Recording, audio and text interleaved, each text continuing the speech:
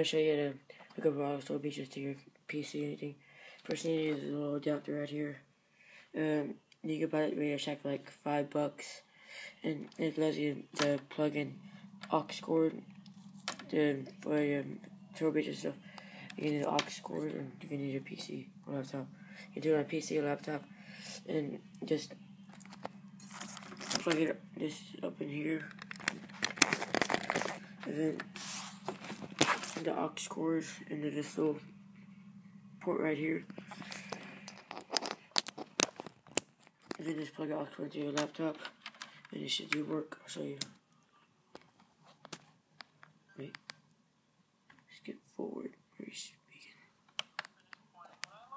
You can hear it. Turn it over fast.